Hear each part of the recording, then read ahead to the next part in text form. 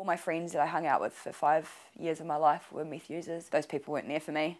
I mean, I was homeless and no one offered their home to me, and when I was arrested and held in cells, there's no one there to pick me up. I think I started being like, oh, okay, these people aren't actually my friends. Yeah. And I started to look at everybody around me and myself and thinking I'm just having the same behaviour patterns as these people that I'm watching. I moved into the city and I just decided to start again from scratch. So when I went to treatment, I just cut ties. The only person I still kind of kept in contact with was my boyfriend, well, my ex-boyfriend by this stage, that had my dog.